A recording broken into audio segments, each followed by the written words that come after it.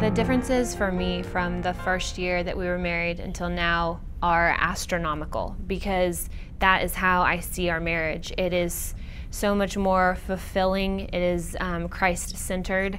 It is not about what we're going to get from each other or that we're supposed to make each other happy. I mean, the reason I wanted to get married is because I believed that we could do more together than I could ever do on my own. And that's something I loved about the idea of being married, and that's why I felt Nathan's the one. I'm going to be able to experience this.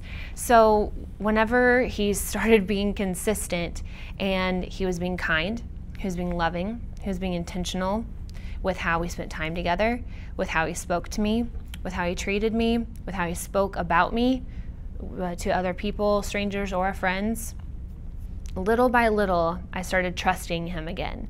And it took a long time. He had to have a lot of patience with me. And I mean, it was months until I finally felt like, okay, I'm not walking on eggshells anymore. It's okay. It's okay for me to do the things that I always wanted to do and that I know I'm supposed to do as a wife. But now I feel like I really can because I want to.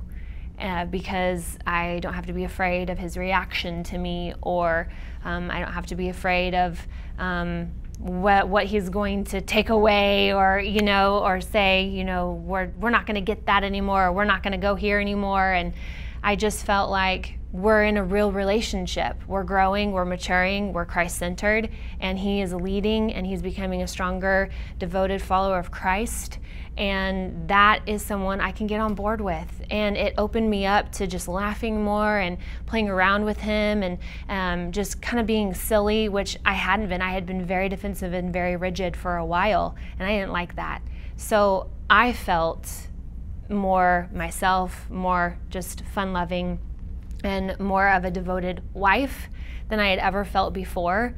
I didn't kind of feel weird whenever people would say, oh, is that your husband? And that's something I noticed that I had kind of fought. And I had started being like, oh yeah, that's my husband. I'm his wife.